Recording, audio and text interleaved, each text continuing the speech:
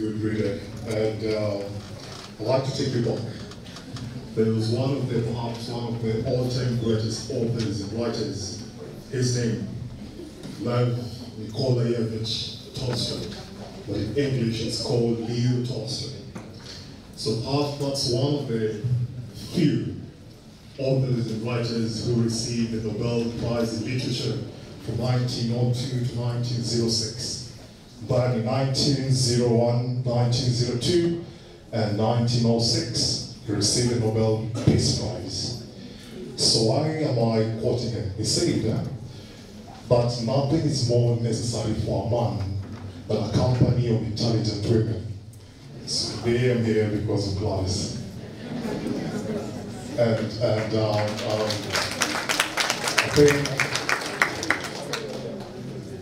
no man would want a woman who isn't intelligent, or men, would you? Would you? Yeah, I mean, I like women who challenge me, not just to think, but to even maneuver around life. So I will add what Martin Luther King said. Martin Luther King died 55 years ago on 4th of April. And he said that if a man is called to be a street sweeper, let him sweep. As if the Beethoven composed music, as if Shakespeare composed poetry, and as if Michelangelo painted. So let this man sweep until the owners of heavens and earth pause and say that indeed there lived a street sweeper who did his work well. So for me today, I was called to be a poet, and this is the poetry I'd like to do. But before I do this, I don't know most, if not all of you, you may not know, but 16 or so years ago, I schooled with the daughter of the Justice of Appeal here, J.V. Odunga, and I know maybe he doesn't remember, but she was a brilliant lady, and for purposes of data protection, I wouldn't mention her name. I want to. Yeah, so we need to comply with that. Okay, so this space is called Unlearning. And the books you're seeing on the screen, well, those are pieces of my soul. I mean, my fourth book just came out 2 or so weeks ago. So, trying to craft a page to line with the theme of the day, well, for a poet is a craft. I mean, it's a masterpiece you need to learn for those years. I didn't know I had talent, so I think it just happened by chance because I was inspired by my Anjali, who died on 28th of May 2014. She was one of the perhaps greatest inspirations and muse you'll ever have as a writer and as a poet. So I published 2 of my books in this school. One as a second year, one as a 4th year. And this room was my class, Stream 5. So it felt nostalgic to come back. I mean, to speak to the walls because the walls have ears, so they will listen.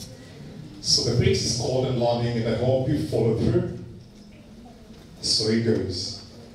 So like the magical canopy of the eucalyptus, whose trunk grew despite being deprived of sunlight in its seeded ground, dew autumn. And like a baby of his fast crawls and wings, small strides, slow and steady walks, and confident journeys on his soul feet, the universe found its voice. From here, men and women's voices were as loud as their echoes. And like a caterpillar in the advent and end of its cycle, you grew to beautiful butterflies, roaming on beauty and grace. Fears of uncertainty, but hope concealed in the red-petaled flowers you settled on. And so at sea you sailed, in the high seas you docked, and you found peace in storms, and your visions could not be blurred by the trumpets and echoes of silence. For a country that was birthed in the ruins of yesterday, today is the rebirth of what tomorrow holds. And for a nation that grieved but now smiles, today is the beginning of continuity and change, life in the cusp of healing. For a nation that again grieved but now mourns, for you showing up, for still showing up, for embedding the country in the global space of democratic and legal greatness. And apart to the bank, is the crown in valuable swords woodwork. So hats off.